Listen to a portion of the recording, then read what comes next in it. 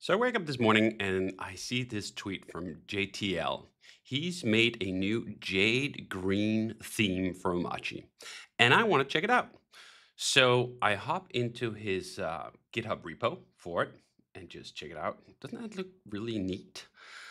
I copy the URL here, and then I do my super alt space, jump down to install, jump down to theme, and then I paste in that new theme.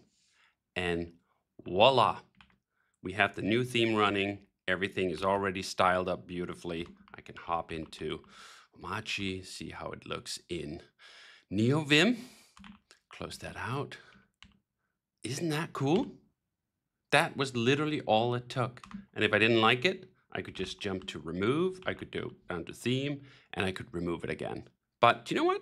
I'm going to keep Osaka Jade for a while.